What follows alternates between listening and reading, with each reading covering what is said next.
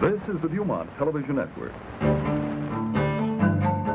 For 11 years, the DuMont Television Network was very much a part of America's broadcasting landscape. But its path to the airwaves was far less conventional than its rivals.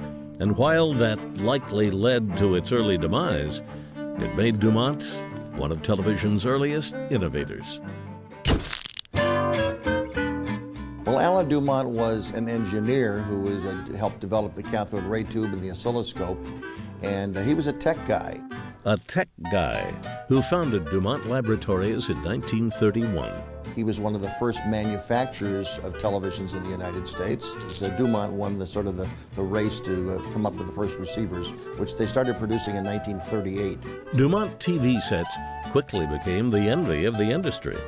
But in the late 1930s, not many people were buying TVs.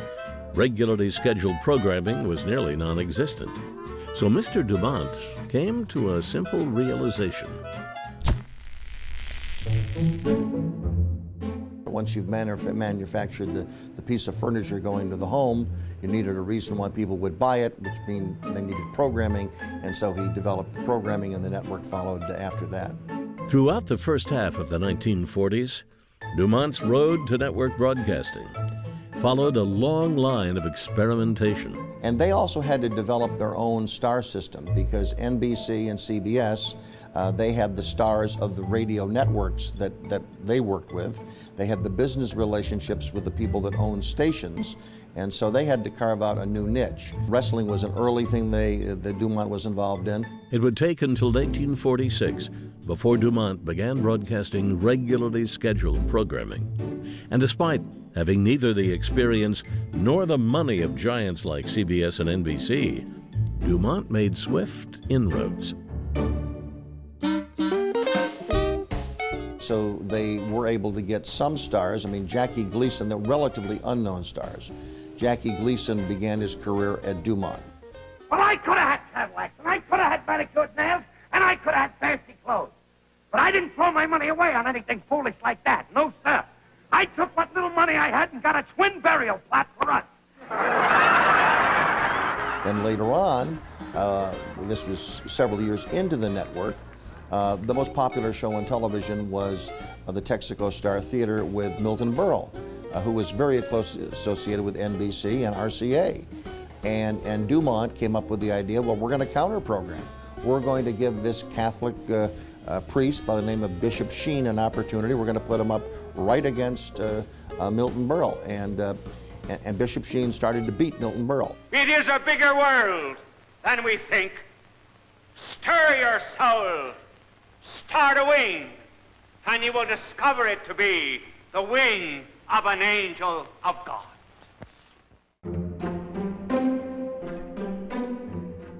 I would say the peak of DuMont probably would have been the early 50s, maybe from 53 to 50, 52 to 53, 54.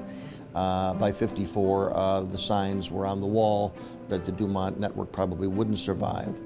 The inexperience and inferior financials DuMont was able to skirt in the early goings began to catch up with the network. The DuMont Network held on until August of '56.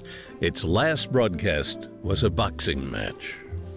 But the innovation and creation weaved over its short lifespan would not be lost, particularly on the first generation to grow up with television.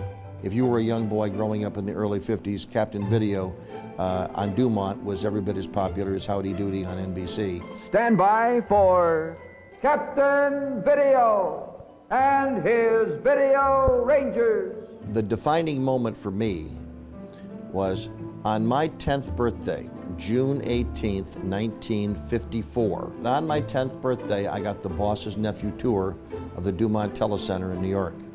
And I sat in Captain Video's spaceship, and I met Captain Video. And I never wanted to do anything in my life but be involved in television. All set, Ranger? All set, Captain. Then turn ship, full speed ahead for Comet X. It's been called the Forgotten Network, but DuMont commands a much more worthy legacy, a pioneer on the frontier of television broadcasting.